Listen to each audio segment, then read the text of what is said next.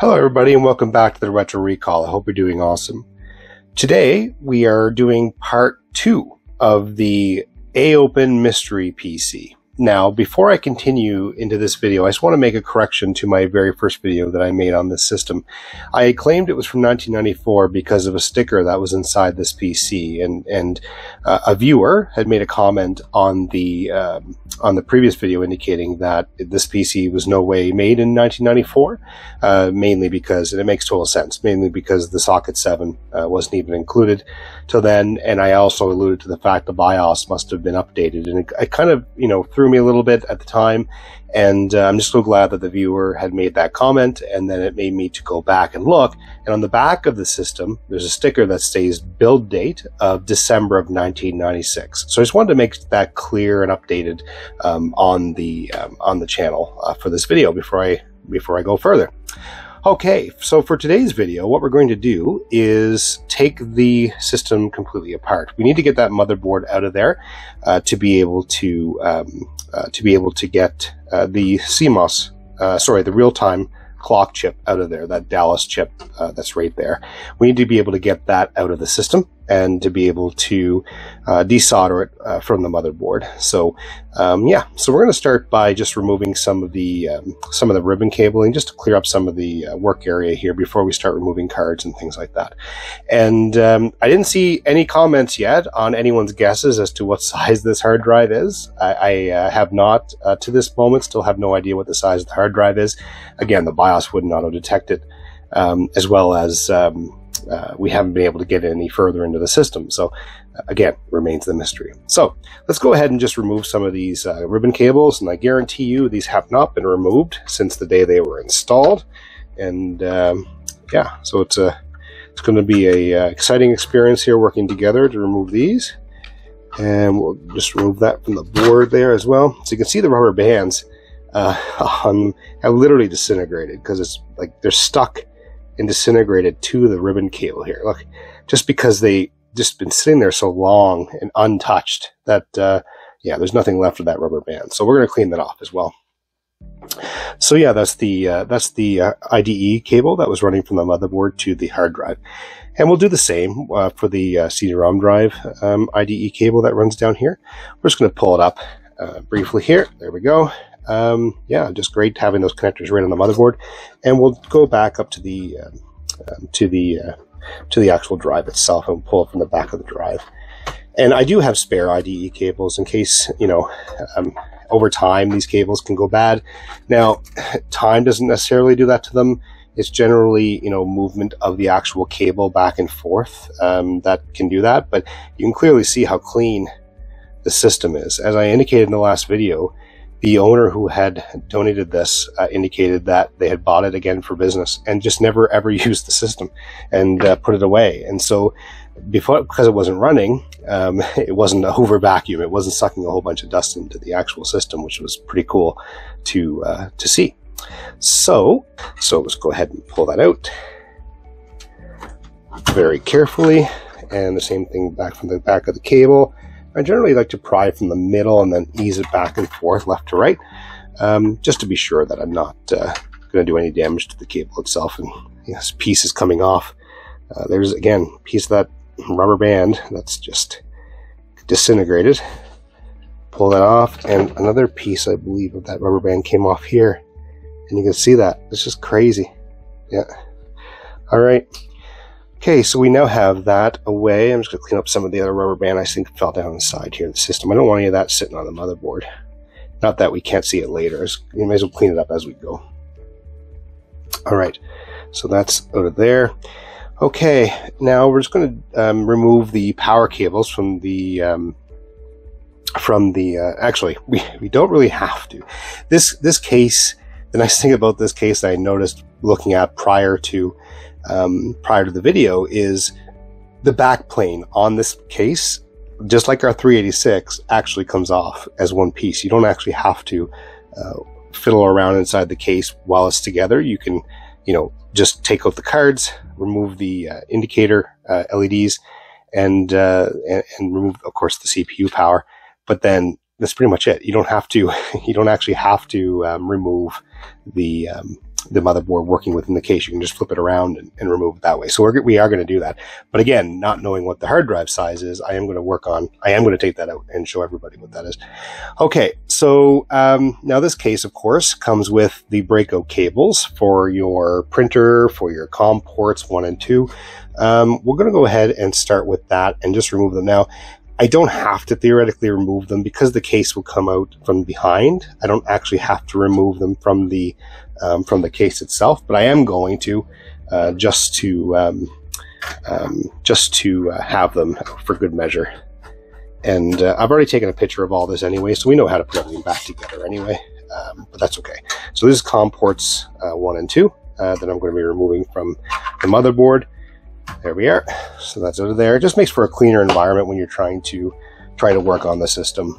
And again, in our last 386 video of taking it down and doing the work, we actually went ahead and took isopropyl alcohol. We took the brush. We went through the anti-static brush, cleaned everything out. We don't have to do that on this board. It's just absolutely clean. I know I keep on saying it over and over again. I just can't believe a system from 1996 is as clean as it is. Just well maintained, well looked after, and not used hardly. So it's just crazy to think that.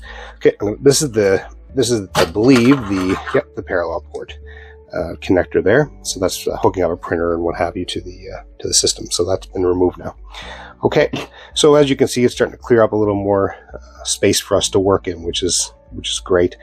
And yeah, so the next thing we're going to do is remove the yeah, I'm just looking at everything here. We're going to remove the next thing. We're going to remove the video card here, I think.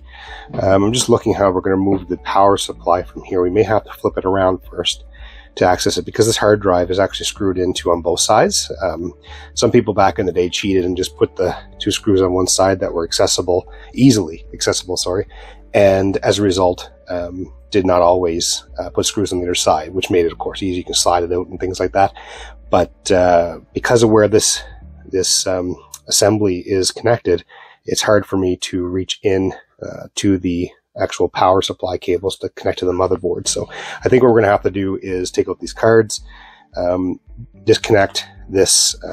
This is very tightly wound in there, so they had done a very good job at doing cable management here with the power. So I'm going to have to unhook these cables to be able to remove the power supply, or sorry, the CPU fan cooler here as well.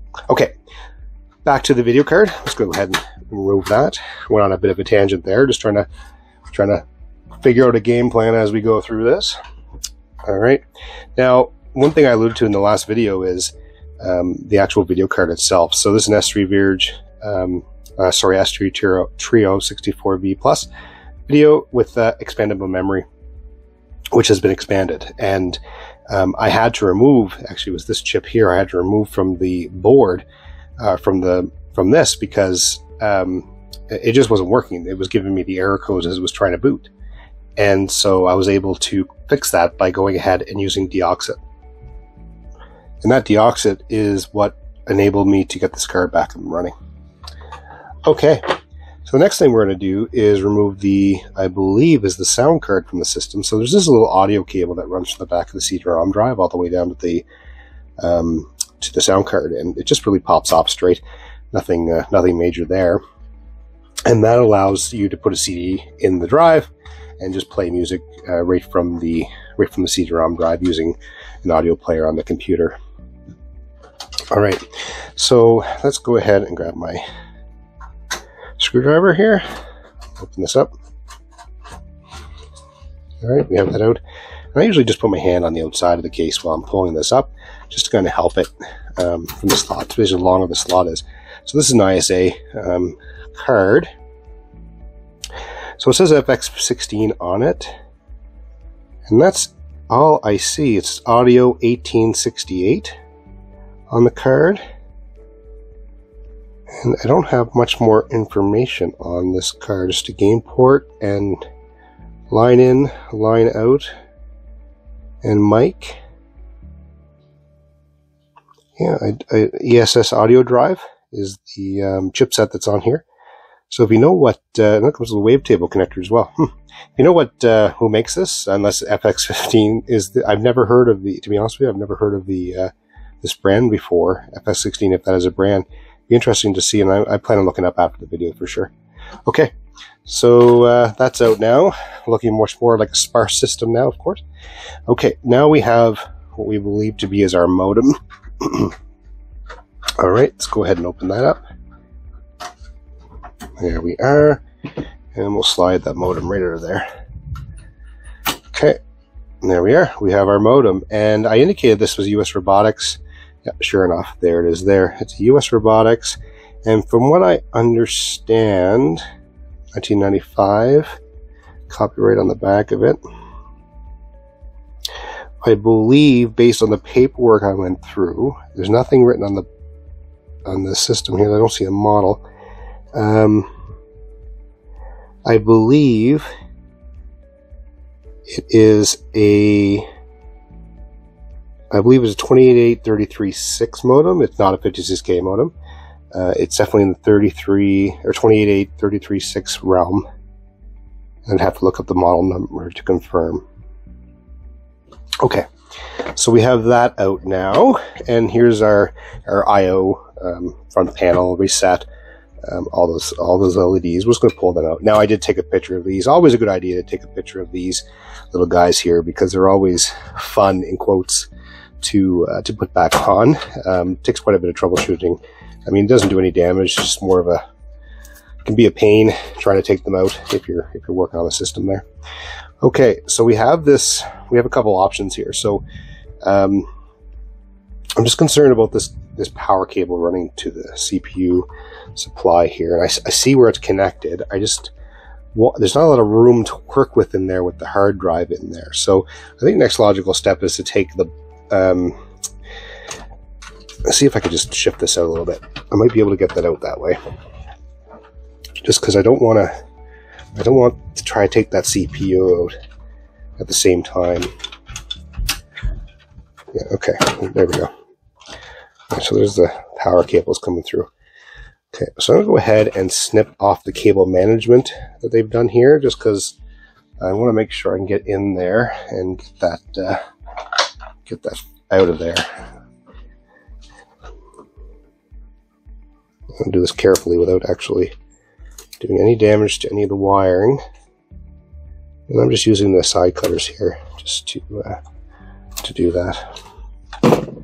Okay, and this should free itself up there. Yeah, sure enough, there we go. Okay, that's probably your better option for what we were trying to do there. And I mean, these CPU coolers generally are pretty adhered. Actually, this one may not be. This one may be pretty simple to remove there. Yeah, I don't want to do that just yet because I don't want to have to start replacing any of the paste that's on there. It might be a good idea just because of the age of it, but we'll look at that a little later. Okay, so we have the power removed from the CPU cooler. All that's left now is to remove the power from the actual motherboard itself. So I'm going to flip the case around because of what we talked about earlier. I know that this has the ability to do the backplane removal here on the motherboard itself, as you can see. And I think when we remove this out, we'll be able to have access to the hard drive, but also have the access to be able to remove the power from the header there.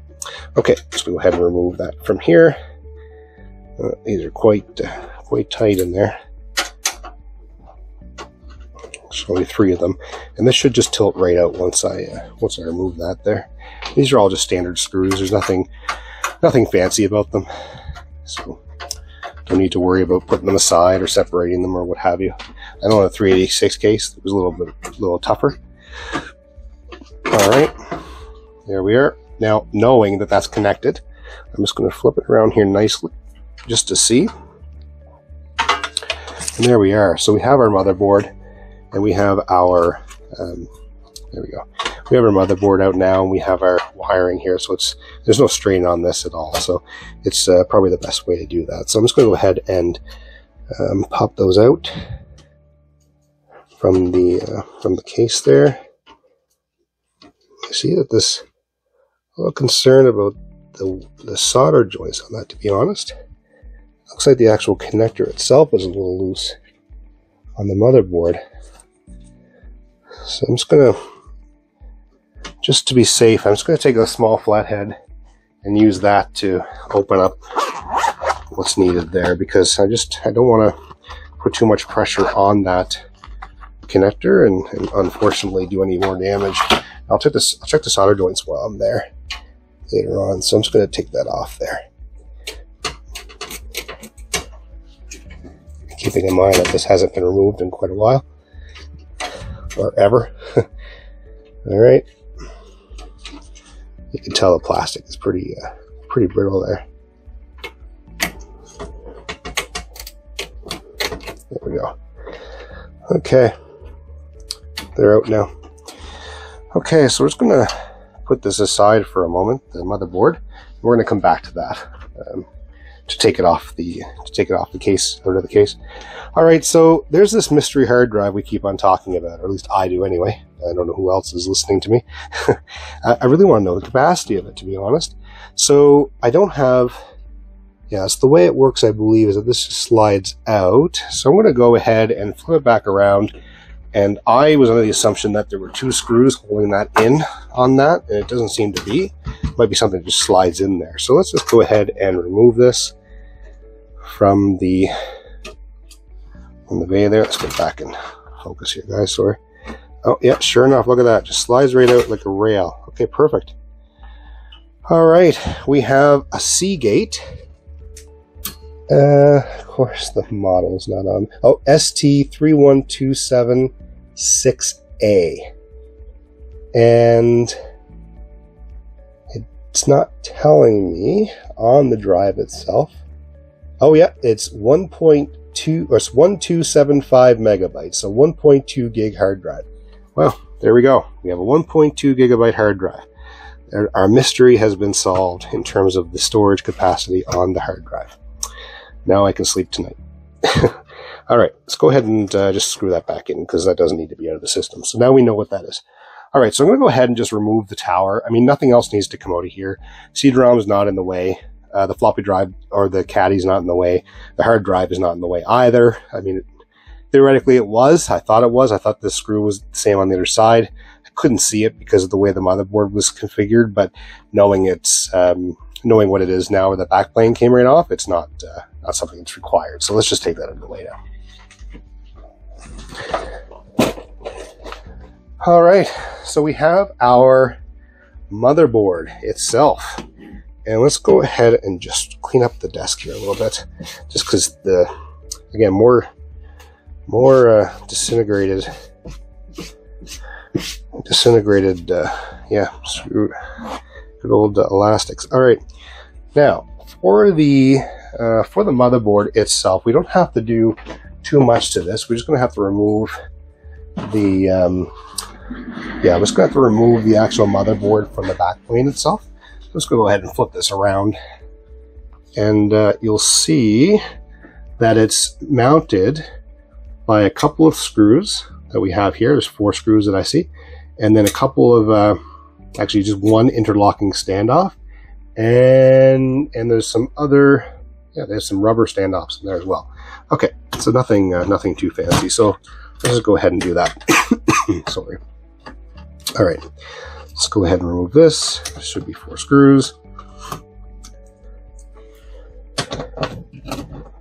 Now the nice thing, regardless of the effort that we're going through in fixing this particular system to get this chip out of there, it's much better than dealing with a Varda battery or one of those barrel batteries, as we talked about before, where it leaks all over the motherboard.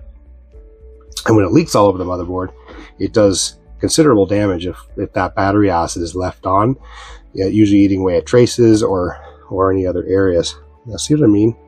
That power connector seems pretty loose in there. So I'm going to go ahead and look at that just to see.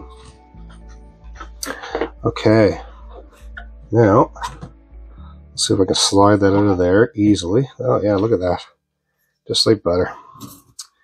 Okay, so before I do anything there, I'm just going to be, let me just see. I'm just going to grab my other mat there. I just want to put something else underneath that so that there's nothing in the way. And then we can get that properly set up for what we're trying to do here. There we are. I just find that that's much easier on the board. It's a softer surface as well. All right. So we have our motherboard. This is the AOpen motherboard, as indicated in our last video. And I believe the model on this is the AP5VM revision 2.3. So that's awesome. And yeah, let's just take a look here to see if I can. I mean, these are fairly simple to move from the motherboard. Just to take that off, and the processor. Let's go ahead and just remove the processor from the cooler if we can. No, okay. So the fan itself. Oh no, it does all come off at once. Okay, so let's go see what the processor is as well here. And there's 0 compound there. By the looks of things, I believe it's a 133.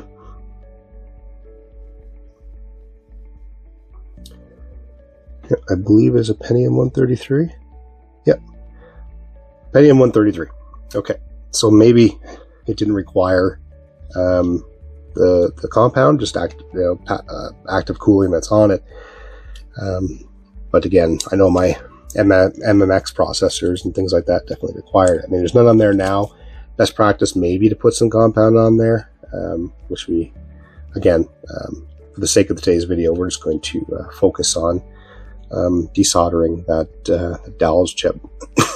So I'm going to put this back in just because, and to put this back in, just notice that the notch that's on here, the indentation matches here. It's very important that it's put in the right way to make sure that all the things, and I never force it. I just, like I said, just put in just a little bit just to make sure it goes in. And then you just close it down, and that's it. There's nothing more to it. That's it. It just stays right in there. Just let it sit in there, and you're good to go. Okay, so now let me just take a look here. And we're going to go ahead now and flip it over and do the, go ahead and work on removing that Dallas chip. All right, here we go. So there's the back of the motherboard. I mean, you can see the rubber feet that they had on it, the standoff that locks into the back plane over there, and then there are 4 screw areas. So here, the Dallas real-time chip is right here. It's, yeah, just right here. This row of pins here, and the row of pins right here. That's where the Dallas. So we're just going to have to remove that. And I'm just going to look at the power while I'm here, because just like I said, I was a little concerned about how flimsy that was. And so I may end up reflowing those. Like, yeah, so the actual pins themselves aren't moving. It's just when it was soldered onto the board originally, probably from factory, it seems to be a little higher than the actual PCB itself. And so as a result, it just gives it some flex. So maybe that's not too concerning for the amount of times that we'd be actually using it. Yeah, I'm not seeing any issues with any of the soldered joints or any high level indicators that there's any sort of issues in terms of cracks. I mean, I realize that without getting an actual microscope and things like that, it's harder to see. But no, I think we're gonna be good there. It's a little, I was pretty gentle taking that off by using the screwdriver, so I think we're pretty safe on that. Okay, let's get the desoldering gun now, and we're gonna go ahead and desolder this. Okay, let's go ahead and flip this around, and yeah, let's just see if we can remove that Dallas chip from the motherboard. Make sure I'm doing the right one here.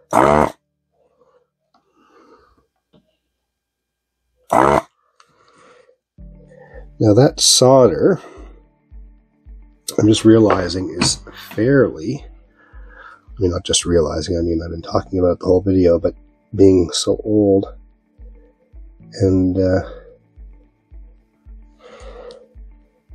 yeah, I think what I'm going to do is I'm going to add some solder to those pins first, just to add new solder to the board, and then it'll make it easier to remove that solder from the board.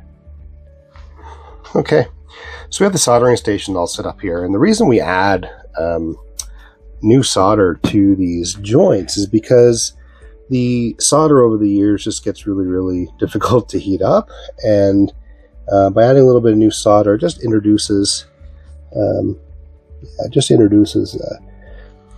new life to the existing solder, so it's just easier to melt and what have you. So we're just going to go ahead and add a little bit of solder to both of these, or to both these rows of pins, and we'll be good to go there.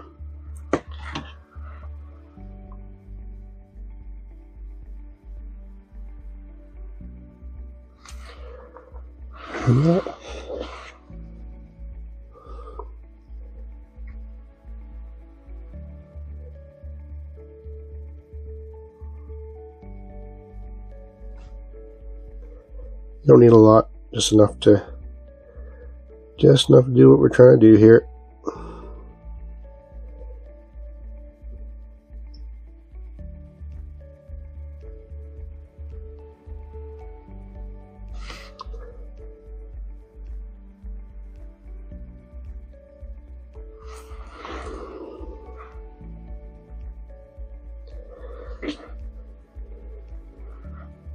Okay, so the first row, there's a couple blank pins. The RTC chip doesn't actually have, doesn't require all of the, bridge the two together. I'm sorry, let's get that cleaned up there. Just a lot of solder I put on there. But the RTC chip doesn't require all of the actual pins, so not all of them are used. Okay, two more. There we are. Okay, so we're going to go ahead and put the soldering gun there, and we're going to go ahead and desolder those pins now.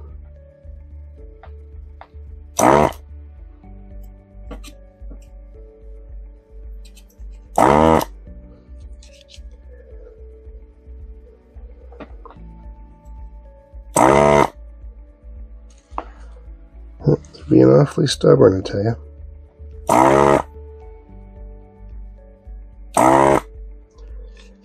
There's an equal balance of not leaving on the board too much, but just enough to heat up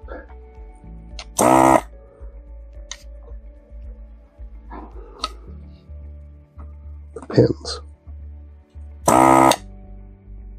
There we go.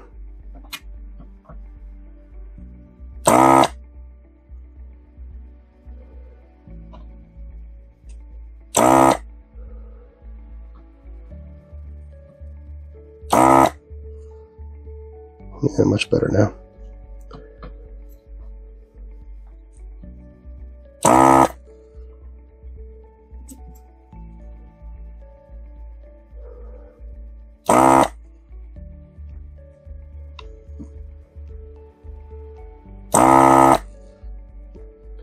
Just a little bit more persuasion on that guy.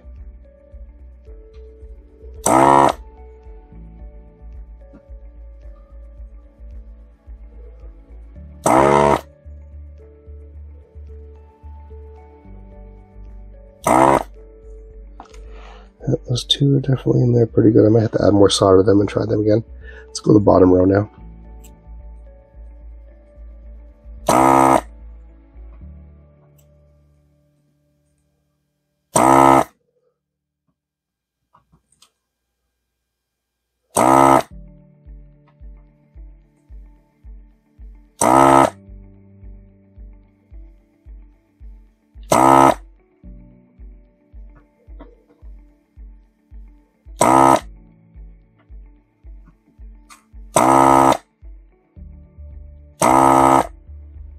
That's where I'd apply a little too much solder when I was putting on new stuff, but that was okay. Solder gun makes short work of that, that's for sure. I should say the desoldering gun. Alright, now back to these two guys. So I have, oh wait, oh, yeah, okay. So they're all out everywhere, and then the few little dots you see still there are just, there's no pins in them. But then these two guys are just not wanting to come out. So I'm just going to apply a little more solder to those two and try removing them again. And then we'll get that removed there.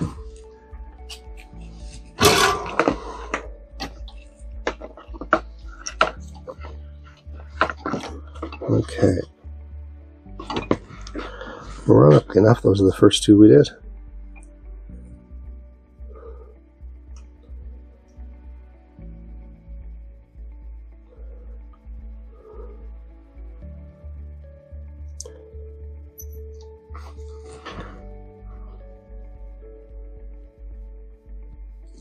Okay.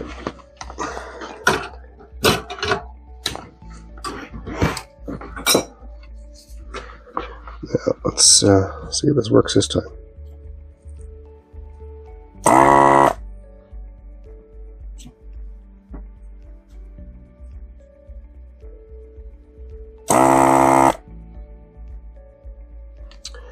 Well, it's definitely being stubborn still.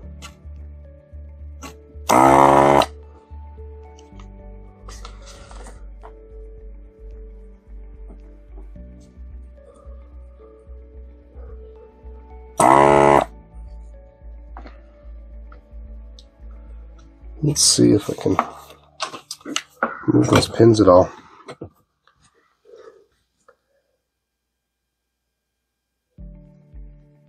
Yeah, so that pin's moving, that's fine. This guy here is really in there. Yeah, okay. As soon as I broke the solder there now. I think we're good now.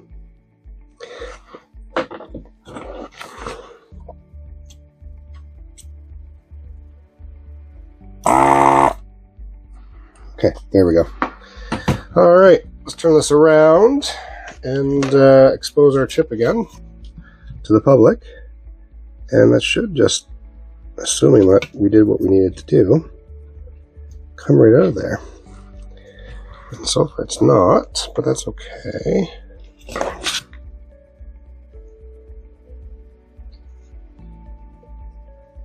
And I'm just looking at all the pins to make sure they're all good. Yeah.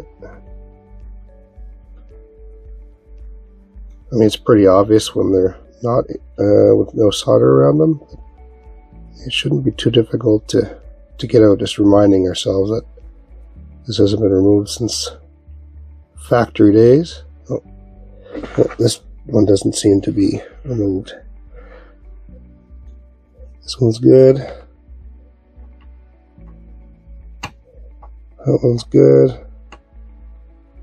That one's good, I think. Alright, let's do this one again. I didn't see that. Oh, there we go. It came right out. I'm just going to do these guys again because, I mean, they're just being very difficult. There. Okay. Much clearer now. Let's see if that loosened up the chip any.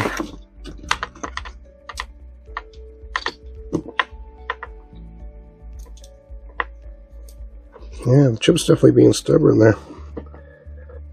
Let's see if I can get one of my...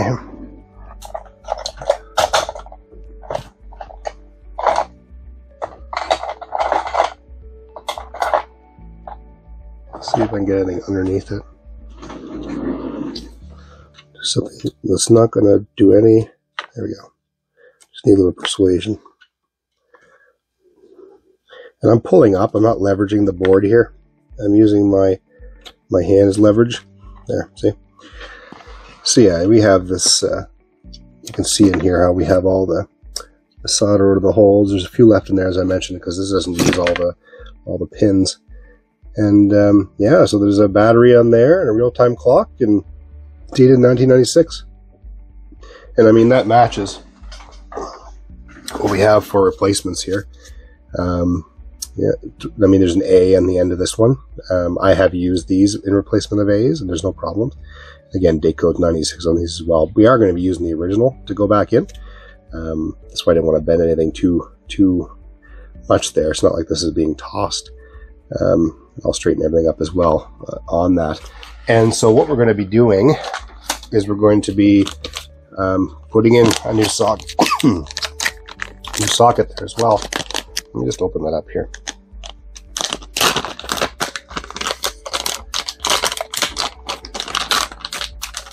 There we are. So these sockets are meant for that chip. So just to try to avoid us from having to put in let me go ahead and just remove the last bit of solder from those holes to see if we can fit that in there. I want to make sure that we're not running into any obstacles.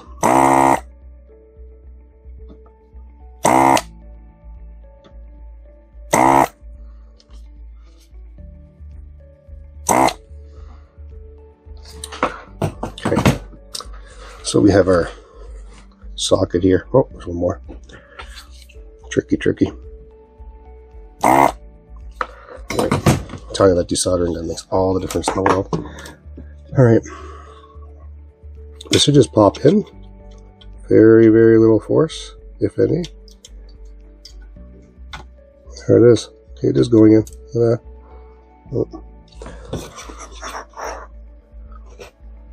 One pin is not liking me.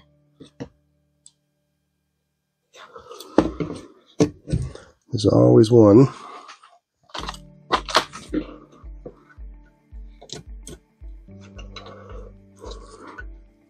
Let's see why it didn't align with the hole there.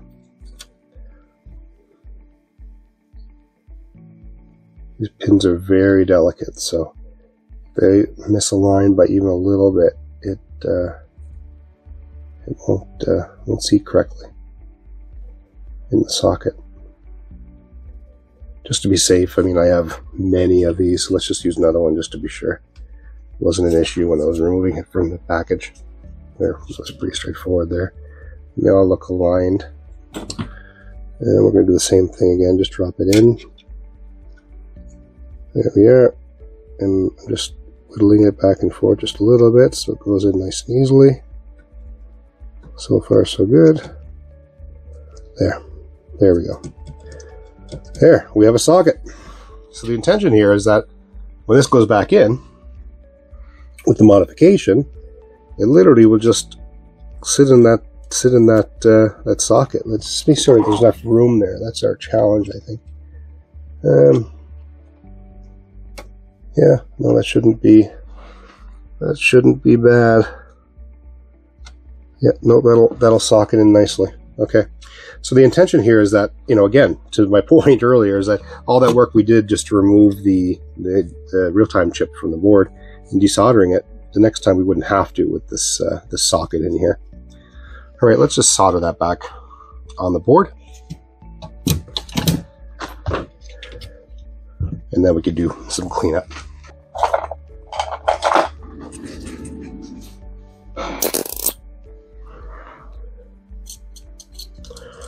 Yeah, this just promotes solder to go where it needs to go.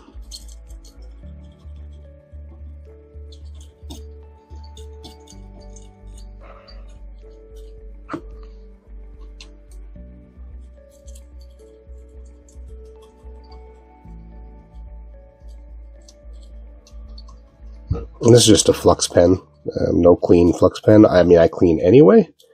But again, just if you're wondering what I'm using.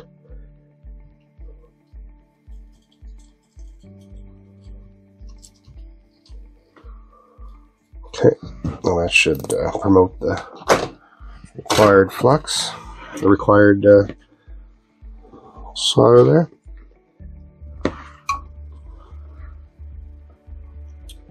Okay.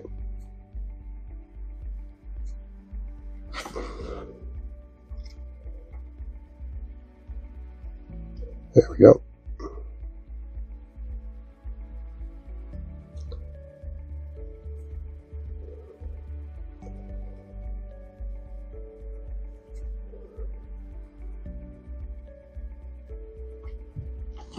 There, nicely. It's working nicely. Alright, we'll continue on down.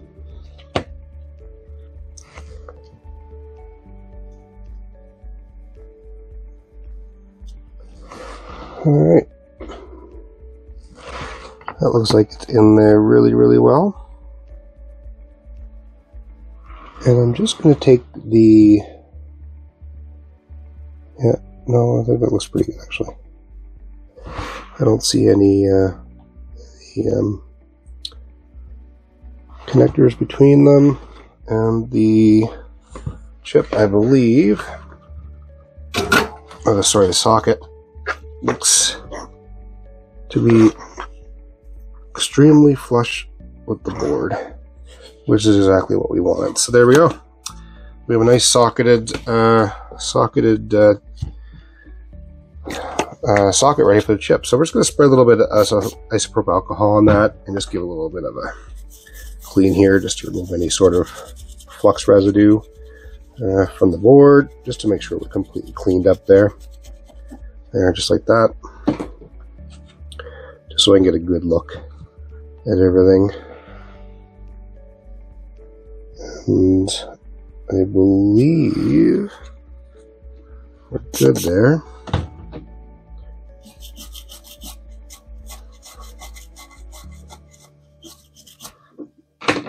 Very, very, very tiny work environment. I just want to be sure that all my pins are where they need to be without any sort of breaks. I see a little more solder on one of them here, so I'm just going to do that while we're together here.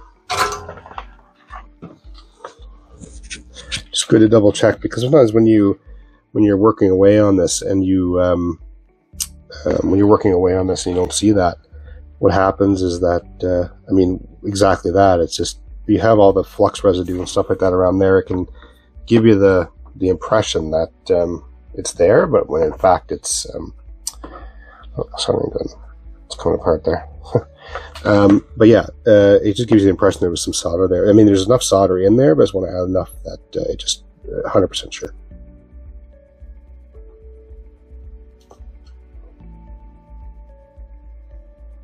It just doesn't hurt to put that in there. That one does look good, actually. Okay. Alright. A little last bit of cleanup there. And that's it. And one of the other tricks you learn as you do this is just take your paper towel and just do this on it, and it just promotes and removes any stuff from the board there. There we go. Okay. That looks pretty darn good. Alright, so that's what we're going to stop for today's video. In today's next video, sorry, we're going to go ahead and reassemble the system. Sorry, the next video we're going to do the modification to the Dallas chip. We're going to actually expose the connectors and attach a a button battery to this. And then ultimately what we'll do is connect a coin cell. So yeah, it should be pretty straightforward. Once we have that connected, the two leads, and we have the battery on, we can just go ahead and reinsert this back into the motherboard. And then we'll be able to assemble the system back together and finally find out what is on this mystery PC. Because again, this computer won't boot without this chip and the modification that we're doing today. All right. So if you liked today's video, please give it a thumbs up. This is again part one of a series. As you can see, I've done a couple of these now, and if you like these types of videos where it's broken up and you like to see the different repair videos or different things like that, please leave a comment below and let me know. If you haven't already, please subscribe to the channel, give it a thumbs up, and hit the notification button up top, and you'll be notified when there's new content being created, such as this. And yeah, so again, I hope you liked today's video. Thanks for taking the time, spending the day with me doing this. And stay tuned for the next video. Hope everyone has a great day. Bye-bye.